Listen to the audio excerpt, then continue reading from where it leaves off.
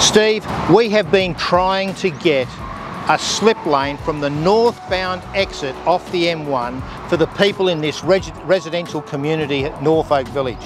Right now, what we've got is all traffic on the new overpass will be forced to go through the commercial area before it can come back through here. It's absolutely nonsense, and the Minister has refused to consult. Michael, it concerns me that no matter where I go, but particularly in your electorate, it's that failure by Minister Mark Bailey to actually connect with the local community. It tends to be either it's his way or it's the highway.